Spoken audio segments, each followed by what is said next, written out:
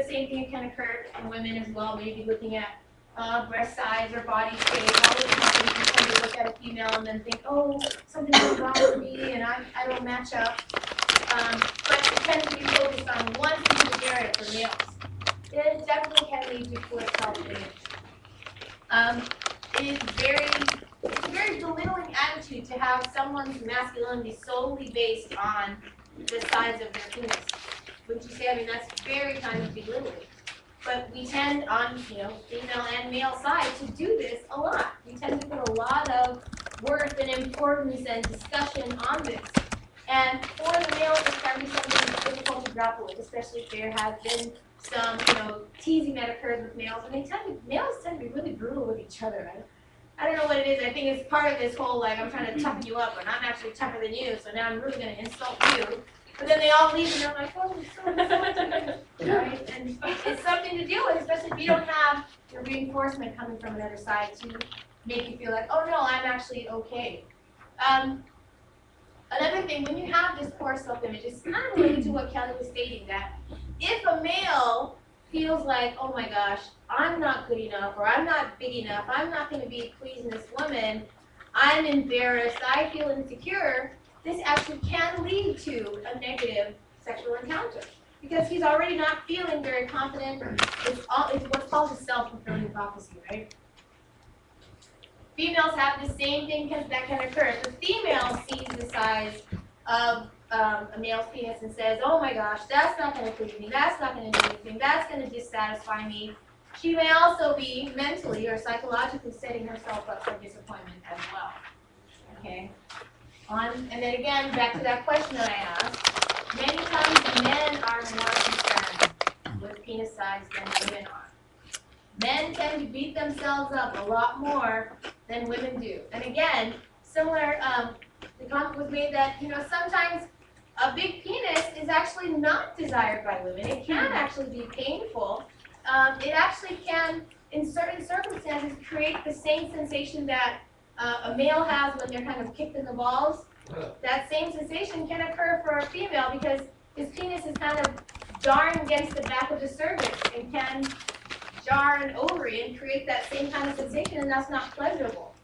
So it can be very awkward and uncomfortable for a female. Not to try and reduce the importance of knowing this, or acknowledging this, but when you put this into perspective in comparison to, I think, most people talk about their bodies, like you said, I think previously, men have this one thing that they're obsessed about that defines their self-image, in a way. But most of the time, their concept themselves are positive. Women, on the other hand, look at teenage girls, 90% of teenage girls' thoughts about themselves are negative. Mm-hmm. And it's not just one body part, it's like the whole thing. Sure. Females are definitely socialized to pick apart every single part. Girls get worried about everything, guys get worried. Right. But I think it's dangerous to think that males are more confident than females. I think males are trained to hide it more. But I think because you have this one area, and if you feel like on some level, and really because it's this one area, it's almost a message that's sent out to all men that you don't match up. No matter what you think you are, you're really not good enough. And males are kind of like, man, this is all I have. How do I really know if I'm good enough? How do I know if I'm big enough? Men wear clothing that pretty much covers up their size. So no one really knows what your dick size is like when you put your pants off in front of them with the lights on, Like, no one's really looking. So you can feel inadequate, but, like, you don't have anything to base it off of. Plus, boys don't usually hang out and, like, show each other their dicks. Yes, they do. What? They don't know if they have What do you mean? or not, because they don't have anyone to compare it to other than, like, watching. I would say that maybe they don't know when it's erect, because maybe not many men are going to compare themselves when they're erect. But when penises are flaccid, especially from a very young age, you get a lot of comparisons and games and peeing games and that's guy stuff. It seems to be at a very young age. Perhaps not as you get older, and definitely not. Like with women, like you can just see a woman and know what her breast size, waist size, and ass size is, and like judge her immediately off of that. So like there's more actual like reason to feel inadequate because people actually look at you and tell. Okay, you're right. But I would also want to paint a picture that here you do have a male, let's say, that can cover themselves up and not be kind of discovered with the clothes that they're wearing.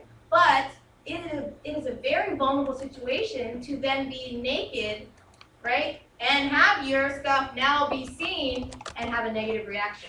That's a lot more vulnerable. You're in this very personal, emotional, sexual kind of state, and you're totally naked. And if someone's like, what? Or they just make a face like, well, whatever, I'm really not in the mood anymore. That can be a lot more harmful to a male than perhaps what females go through. I'm not comparing the two. I don't want to say that one is harder than the other. I just want to paint how difficult this one particular area can be. And it is a very sensitive situation, and it is only discovered when you're fully naked. And that's a time when you're kind of like, quote unquote, caught with your pants down. And that's very kind of like, what do I do now? Because that's me that you just laughed at or made fun of. And some women will be like, what is that? What are you going to do with that? You know? Some women are very insensitive that way. The same way where then, when they're in the club, they're like, yeah, whatever, not trying to give you my number. That same thing could happen in bed. I saw a couple hands, I don't know who was, Jessica? The thing that women are really, Hold on. I would say breast size is really close to having this kind of importance, and you know, No, I agree with you. I don't want to put one over the other. yeah, and the other thing is that women get sexually selected by men subconsciously and consciously because it's indicators of femininity like breast size and hip to waist ratio and hair length. So we're not sexually selected. You know, we like you said, you can't tell their penis size, so they're not getting sexually selected based on that. No, you're absolutely right. I don't want to diminish the experience for females at all. It is a very difficult experience.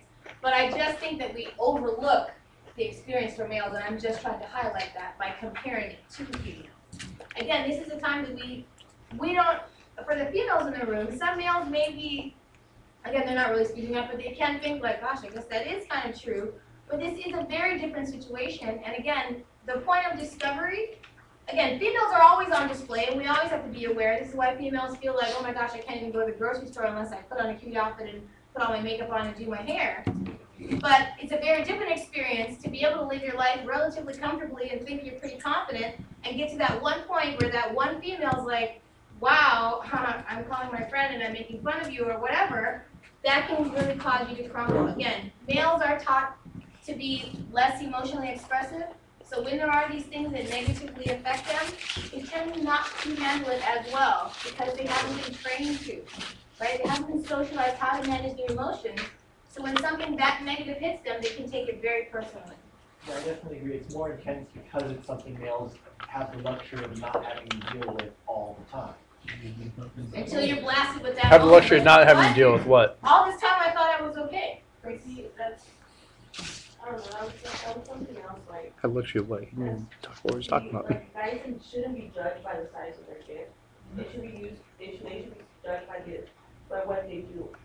Like, if you're doing, like, if you're a responsible man, you're gonna go, okay, for an example, like, they get a girl pregnant, and if they're man enough to stand up for the responsibilities and know they made a mistake and are willing to support the girl, that's something totally different than saying, oh, you're pregnant, I don't know you, kind of thing, Oh, absolutely. You're absolutely right. I would agree with that. Unfortunately, what I'm talking about is a personal experience, right, for males. And it's, again, just highlighting it, right? And it is something that a lot of males go through, and they tend to try to defend against it in many different ways. This is why we see a lot of males that may be more critical and negative and demeaning towards women. May turn to feeling like they have to have a lot of money, a lot of outwardly appearance to kind of make up for areas that they feel like they're inadequate. And this is a way to kind of paint some of that understanding to what we may see when we kind of encounter men like that, who again are often thought to be of as, like pigs or I don't know what the word is, just really kind of chauvinistic. Pigs, that's cops. Okay, all the multiple terms that we can use. Bastards. you guys kind of- It's machismo in certain parts of the. Okay, right, which is also, I think, is pretty much